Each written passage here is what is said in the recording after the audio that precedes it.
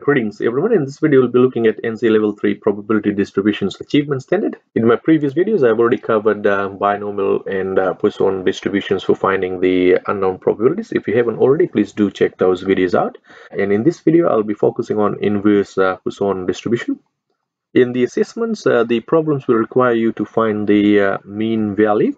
So we'll have a look at the example, and in this question it says the number of typographical errors per page in a big textbook is modeled by a Poisson distribution. The editor found that 65% of pages he reviewed had at least one error. And then the question says what is the mean number of errors per page. So you'll be familiar with some of the keywords that are associated with each of the inequalities, and in this question it says at least one error. So that means probability when x is greater than or equal to 1. And if I list the discrete values that x can take, so it starts at 0. 0 means 0 errors per page, and then 1 error per page, 2 errors per page, etc. And it could have infinite number of errors per page. So using this we can see that greater than equal to 1 means everything but 0. So I've got everything there covered, and we are left with 0. Take the complement. I can then say that probability when x is greater than equal to 1 is same as 1 minus probability when x is exactly equal to 0, because the total probability will always add to 1. So if I go 1 whole minus probability when it's exactly equal to 0, will leave you with the probability that the question has mentioned. So in this question we are already given that the probability when x is greater than equal to 1 is 0.65.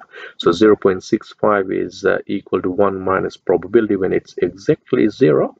And then from this we can rearrange and find the probability when it's exactly equal to 0, which comes to 0.35. So what this means is that if 65% of the pages the editor reviewed had at least one error, then 35% of the pages reviewed will have 0 errors. And then using the formula I can start substituting the information that's given. So in this case I know that the probability when x is equal to 0 is 0.35. So substituting x value of 0, so e to the power of minus lambda, and lambda is what I'm asked to calculate. It says mean number of errors. So e to the power of minus lambda, lambda to the power of x, and x is 0 in this case, divided by x factorial, and x is 0 in this case as well. And please do remember, anything raised to the power of 0 is 1, and 0 factorial is 1. So they will cancel out, and that simplifies to 0.35, which is the probability when it's exactly equal to 0, which we have calculated here. So 0.35 is equal to e to the power of minus lambda, and then we'll take ln on both sides, natural log on both sides, so that will give you ln 0.35 is equal to minus lambda. Ln and e, the inverse functions, they'll cancel out. Ln 0.35 gives you negative lambda, and then this negative will cancel out, so you'll see that it's same as 1.05, which is our lambda value, and that leaves you with a lambda value of 1.05. You can also use equation solver on graphics calculator to get the result, so I'll quickly show you that. So from the main menu, select equations and solver.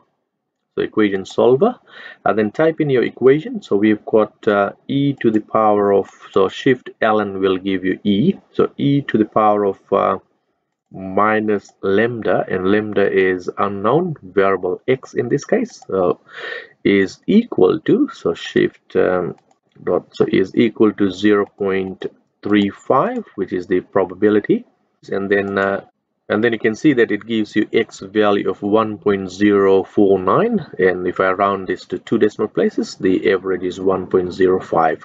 So either way you'll get the same answer, and then we'll write the answer in context. The textbook has a mean of 1.05 errors per page. Thanks for watching. I'll see you guys in the next video.